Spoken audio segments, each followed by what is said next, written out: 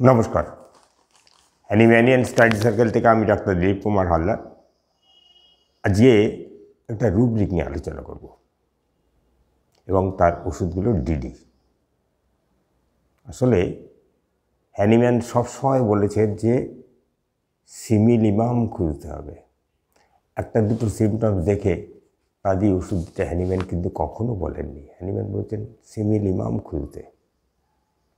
Doctor Allen কির যিনি লিখেছেন HC Allen, তিনি তার অ্যালেন কির ইন্ট্রোডাকশনে প্রথম দিকেই বলেছেন, life works of a student of A homeopathic Mathematica is of constant comparison and differentiation.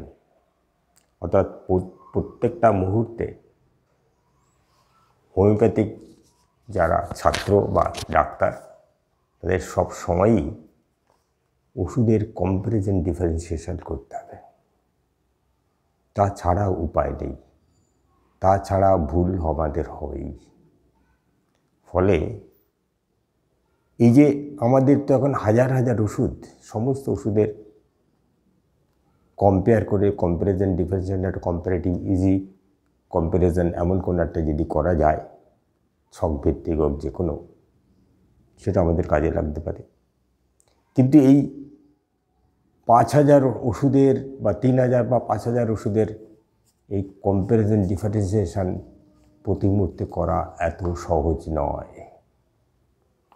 তাই আমার মনে হয়েছে যে একটা রুব্রিক ধরে আমরা সেই রুব্রিকগুলোর যে ওষুধগুলো আছে তাদের যদি আমরা ইজি ওয়েতে কুইক অ্যান্ড ইজি ডিফারেন্সিয়েট করতে পারি এমন কোনো সিস্টেম করে, তাহলে সেটা আমাদের খুবই কাজে লাগতে পারে। তাই আজকে সেই রকমই একটা রুব্রিক নিয়ে আলোচনা করব এবং সেই ওষুধগুলোকে কুইক এবং ইজি কী করে ডিফারেন্সিয়েশন করা যায় সেটা চেষ্টা করব। আজকের rubric content and quite. Content একটা বড় রুব্রিক। কন্টেন্ট মানে কি? রুগী এসে বললো আমি ভালো আছি, আমি শান্তিতে আছি, আমি একটা ওয়েল অ্যাডজাস্টেড ফ্যামিলিতে আছি, কোনো রকম অশান্তি নেই। এটা আপনি রুগী বলবে তার কথাবার্তার ফাঁকে। কিন্তু কোয়াইট অ্যান্ড কন্টেন্ট যদি ধরি, অর্থাৎ সে যেমন স্বস্তিতে আছে, শান্তিতে আছে, কিন্তু নিশ্চিন্তে আছে, তার কোনো অ্যাংজাইটি নেই, নির্লিপ্ত আছে, স্থির আছে, শান্ত হয়ে আছে। এই পরিস্থিতি কিন্তু যখন দেখব, অর্থাৎ কোয়াইট অ্যান্ড কন্টেন্ট, শান্ত প্রশান্তিতে আছে, স্বস্তিতে আছে, তখন কিন্তু আমাদের ওই বড় রুব্রিকটাই ছোট হয়ে 5টা ওষুধে চলে আসবে। অর্থাৎ রুব্রিক কন্টেন্ট অ্যান্ড কোয়াইট যদি ধরি, সেখানে ওষুধ আছে 5টা: হিরোইন, নিয়ন, ওপিয়াম, পোডোফাইলাম, স্পঞ্জিয়া। নিয়ন খুবই আনকমন ওষুধ, সেই জন্য এটাকে বাদ দিয়ে বাকি 4টে ওষুধের আমি ডিফারেন্সিয়েট করার চেষ্টা করব। তো প্রথম ওষুধ হিরোইন, দ্বিতীয় ওপিয়াম, তৃতীয় পোডোফাইলাম, 4 নম্বর স্পঞ্জিয়া। ভেরি ইন্টারেস্টিং, যেই ওষুধ কয়টা 4টে একেবারে 4 রকমের, প্রায় কিছু কিছু মিল আছে, কিছু কিছু মিল নেই, সেই জন্যই একে সহজেই ডিফারেন্সিয়েট করা সম্ভব। হিরোইনের যদি অবজারভেশন দিক দিয়ে শুরু করি, সবগুলো ওষুধই একটা একটা করে আসছি আমি। হিরোইনের অবজারভেশন পয়েন্ট অফ ভিউ থেকে যদি দেখি, তাহলে হিরোইনের মধ্যে একটা লিউডনেস ফ্যান্সিস আছে, যেটার মধ্যে ল্যাসিভিয়াসনেস ফুটে বেরোবে। অর্থাৎ তার ড্রেসপত্র, চালচলনের মধ্যে একটা লিউডনেস ফ্যান্সিস থাকবে, যেটার মধ্যে ল্যাসিভিয়াসনেস ফুটে উঠবে। অর্থাৎ জামা কাপড় ইত্যাদি দিয়ে আপনি এইটা বুঝতে পারবেন, চালচলন, কথাবার্তা দিয়ে। হয়তো একটা হাফ প্যান্ট পরে চলে এসছে একটা, হয়তো একটা স্যান্ডো গেঞ্জি পরে চলে এসছে একটা বয়স্ক মেয়ে। এবার এই ব্যাপারটা কিন্তু আর কোনো ওষুধে নেই। আবার যদি ওপিয়ামের সঙ্গে দেখা যায়, ওপিয়াম এবং হিরোইন দুটো ওষুধেই কিন্তু আছে পেনলেসনেস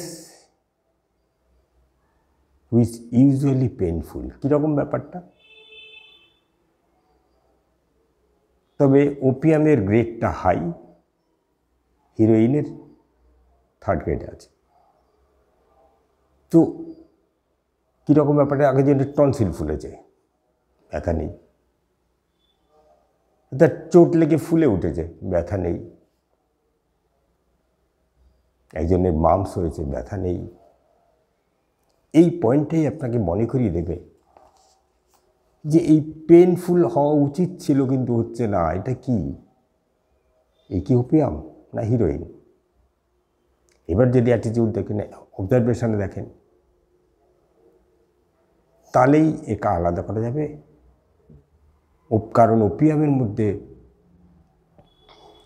ল্যাসিভিয়াস ফ্যান্সিস, লিউডনেস এগুলো কিন্তু নেই। Danger, no sense of danger, এই জন্য এতে পেন নেই, ব্যথা নেই। সেই জন্য দুটো ওষুধেরই মধ্যেই danger, no sense of danger আছে। কিন্তু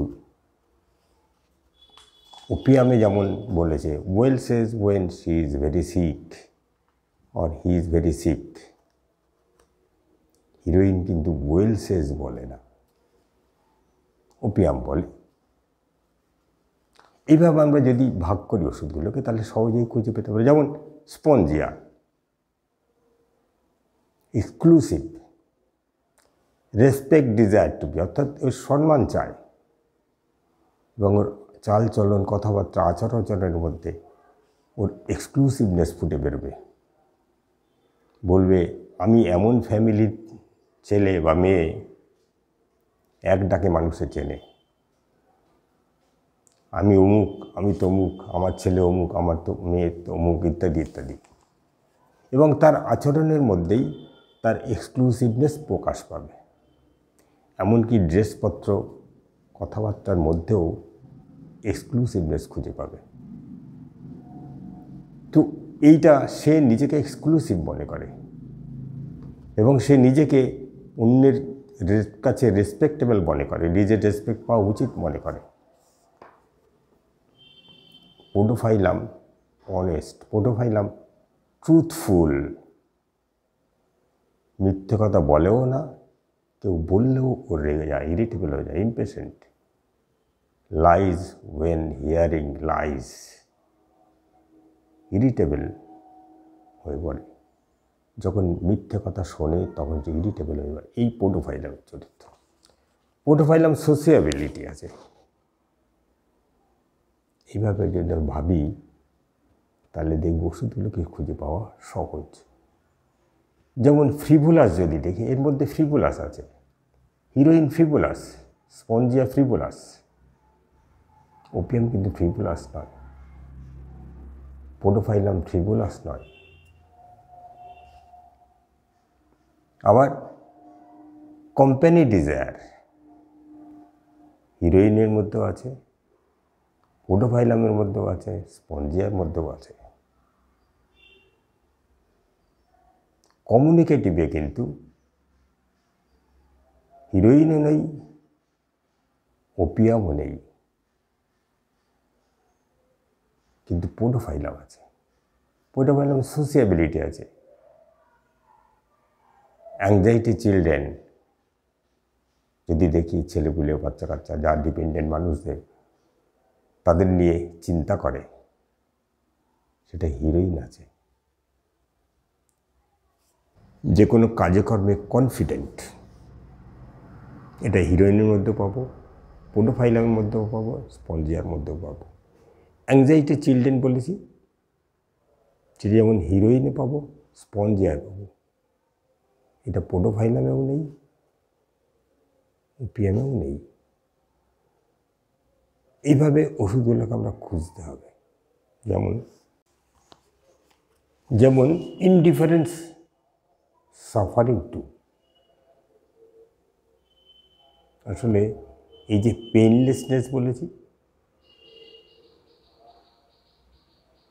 এই পেইনলেসনেস হওয়ার জন্য, অর্থাৎ যেখানে কষ্ট হচ্ছে, হয়তো দেখা যাবে ফুলে আছে, কেটে রক্ত পড়ছে, চুলকে ঘা হয়ে রক্ত পড়ছে, ও তো ব্যথা নেই, ফলে ও কিছু মনে করে না।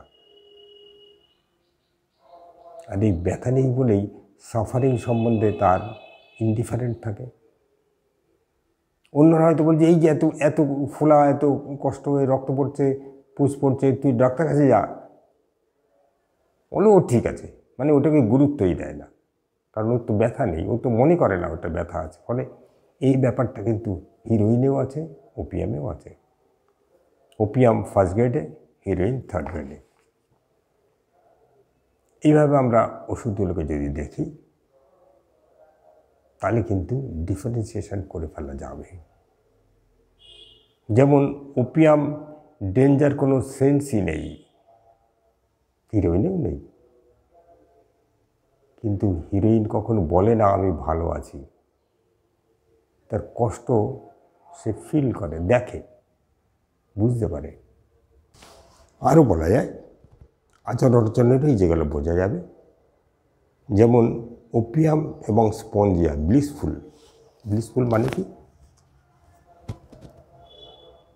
এক্সেসিভ হ্যাপি এবং ফুল অফ জয়ের মধ্যে আছে। যেমন মনটা যেন আনন্দে টকবক করছে, বলবে না, কিন্তু মুখে, আচরণে, মুখের হাসি, আচরণে, কথাবার্তার মধ্যে দিয়ে এটা প্রকাশ পেয়ে যাবে, সে খুব ভালো আছে। এই ব্লিসফুলনেস কিন্তু ওপিয়ামেও পাবো, স্পঞ্জিয়াতেও পাবো। এইভাবে ওষুধকে যদি আমরা খুঁজে বেড়াই তাহলে দেখা যাবে 4টে ওষুধকেই আমি আলাদা করে ফেলতে পারবো। কোডোফাইলামের সোসিয়েবিলিটি, স্পঞ্জিয়ার এক্সক্লুসিভনেস এবং রেসপেক্ট ডিজায়ার, ওপিয়ামের পেইনফুলনেস এবং হিরোইনের পেইনলেসনেস, ওয়ার যেখানে তার ব্যথা থাকার কথা ছিল সেখানে পেইনলেসনেস। সেই জন্যই সে ইনডিফারেন্স সাফারিং টু, এই দুটো ওষুধই আছে। তার মধ্যে দুটোকে যদি আলাদা করতে যাই তাহলে ওয়েল সেজ ব্যাপারটা কিন্তু হিরোইনে নেই, কিন্তু ওপিয়াম বলে আমি ভালো আছি, কোনো কষ্ট নেই, ওষুধ লাগবেই না, ওষুধের দরকার নেই, আমি ঠিকই আছি। এইভাবে যদি আমরা অবজার্ভ করতে পারি, দেখতে পারি, বুঝতে পারি, ডিফারেন্সিয়েট করতে পারি এক একটা রুব্রিককে, তাহলে ওই এক একটা রুব্রিকের ডিফারেন্সিয়েশন দিয়েই আমার সিলেকশানের দিকে এগিয়ে যেতে পারে। কারণ আলটিমেটলি আমাদের ঠিক সিলেকশন করতে হবে, ঠিক নির্বাচন করে ঠিক ওষুধটা দিতে হবে। তাই বলেছেন হ্যানিম্যান, সিমিলিবাম খোঁজো, সিমিলিবাম খোঁজো। এবং এইভাবে যদি ডিফারেন্সিয়েশন করে যেতে থাকি তাহলে সিমিলিবাম দিকে সহজেই এগিয়ে যাওয়া সহজ হয়ে পড়বে। আজ এখানে শেষ করি।